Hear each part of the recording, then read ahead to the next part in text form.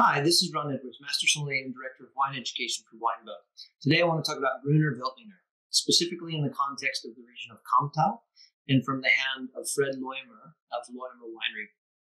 Fred is dedicated to biodynamic viticulture and is one of the founding members of the organization called Respect, which is a biodynamic organization for Austria.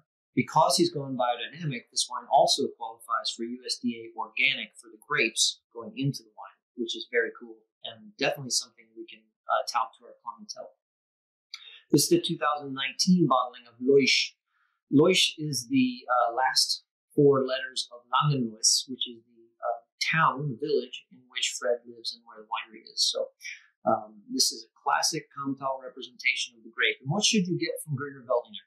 Well, I think this wine really expresses it beautifully and in a really straightforward way. So, we probably should let the wine speak and go from there.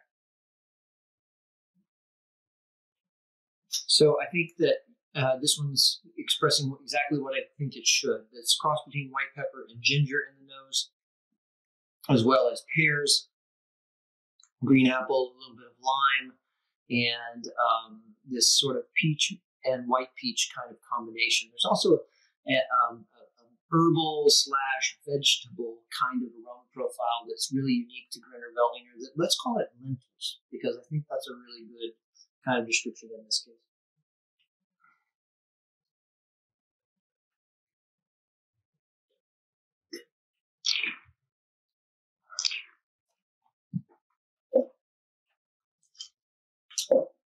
I didn't mention it, but there's a little bit of a salty aroma to the wine too, which is really delightful. A little bit of sea air.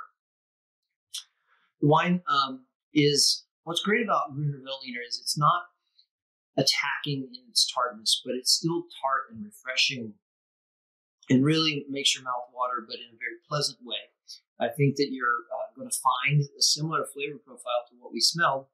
The ginger / white pepper is definitely there. There's that lentil meats, parsley sort of herbal take on the flavor profile.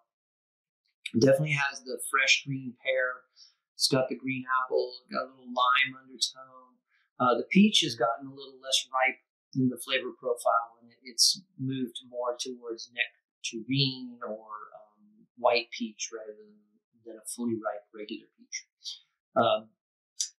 The texture of the wine is bright and zippy and actually gives you a little spritzy feel across the palate, which I think is one of the charms of Gruner Veltliner, is that it is very cleansing in that regard. It's absolutely fabulous with the flavors of springtime, which I'm recording this in the first part of March, and so I'm kind of thinking about the things I'd want to have this time of year that are specialized to the spring, things like ramps and fiddlehead ferns and morel mushrooms and asparagus and things like that are great with Gruner Veltliner. But it's such a great food wine that it works with things year round. Almost all kinds of white fleshy seafood and shellfish. It works well with Asian flavors. Kind of avoid the super spicy stuff though, and keep it into the toned down things, the soy and umami driven things. All of those work with Gruner Veltliner, and certainly it is the wine that is your savior in wine and food pairings for green vegetables. Go out and find a bottle of Lois. I think it will definitely impress you with its complexity at its price point, and most certainly it's a great example of Gruner Veltliner